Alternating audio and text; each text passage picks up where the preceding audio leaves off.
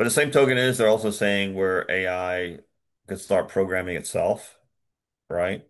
But if it is, it's programming itself to what, right? It has to have an objective to Yeah. program itself, right? I want to Hmm. be smarter. Smarter in what? That's a forever question, right? Yeah.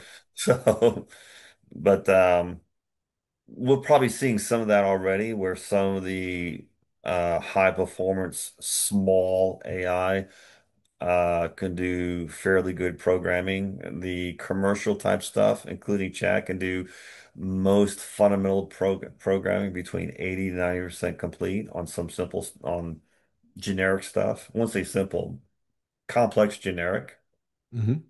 what have you. And then you finish the last mile on your own, what have Hmm. you. Um, we've seen some of the AI tools when it comes to programming able to find errors.